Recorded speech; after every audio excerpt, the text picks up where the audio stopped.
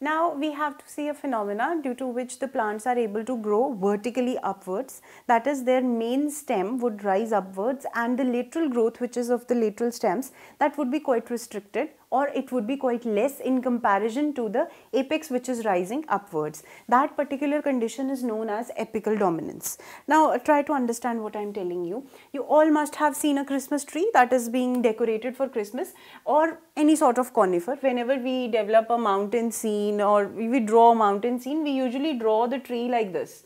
It is like this, apex is going upwards, simplest. Try to recall your childhood days. So this is supposedly, my Christmas tree would appear quite strange. This is how we draw Christmas tree, right? So basically in all the plants, apical dominance is the main reason due to which they have survived, or which is considered that the plants which have evolved in terms of apical dominance, they have shown more evolution.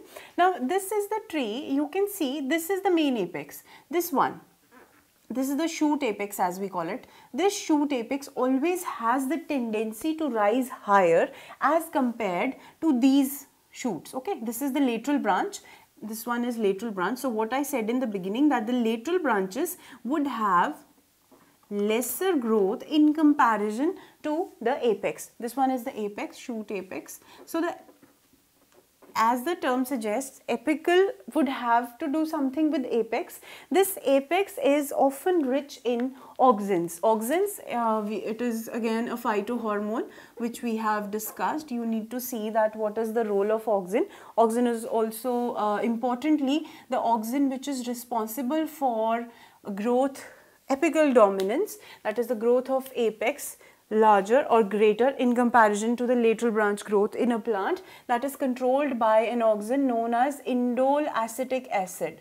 Now what indole acetic acid is the auxin responsible for the plant, for the process in which the plant rises quite higher. It is for vertical rising of the plant so that it can rise further, so that it can move upwards and show growth in the height of the plant, so that it can take more light and perform better photosynthetic activities. That is done by auxin. Now what happens is, you might have been knowing the bioassay of auxin and we have done it. The auxins would be present in the shoot apex. So now what happens, they show the growth, the vertical growth downwards, and such is the auxin concentration at the shoot apex that this axillary buds which are present over here, in these axillary buds the IAA concentration is lower in comparison to IAA concentration at the shoot apex. That is why the lateral branches would grow in lesser speed as compared to the main branch, that is the vertical growth that would be taking place. Now this, there are the gardening practices in which the hedges and other plants are grown. We did discuss in auxins that auxins are responsible for apical dominance.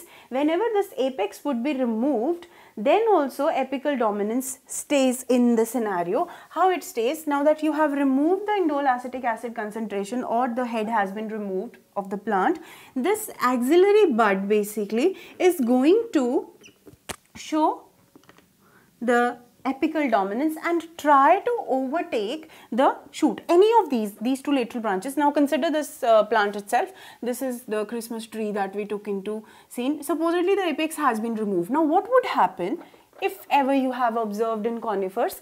The lateral branch, one of the lateral branch would try to show the apical dominance, okay, and then they would take on the lateral branching. Something like this would happen, because in nature we don't find such intact Christmas trees around us. The Christmas tree is the simple name, otherwise the scientific name for this particular plant is Orocaria, or I'm going to use the term conifers henceforth. In the conifers, the lateral branch, if the head has been removed, will have the indole acetic acid concentration and it would try to take the apical dominance. So basically when we talk about apical dominance, we say that it is a function of IAA and auxins, because even if the shoot tip is removed where the apical dominance was clearly visible in the beginning or from where it has been started, it is going to take place, or it would be shown by the other lateral branches which would be in contact with the apex as soon as the apex has been removed. So all we need to know is that apical dominance is the phenomena due to which the plant rises. Plant has the tendency to rise higher vertically and show lesser growth in the lateral front. That means vertically the plant would rise at much greater speed as compared to the lateral growth, and that is quite visible in the conifer trees. Thank you.